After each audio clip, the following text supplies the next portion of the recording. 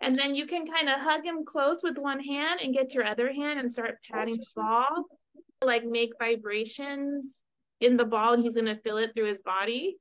And then you can even switch hands. I saw him like look back at your hand, so you can even like switch to the other side. You can come in front. Two. All right. Kind of move over his hip. You're staying close and get on his belly. Do some soft bounces. Yay!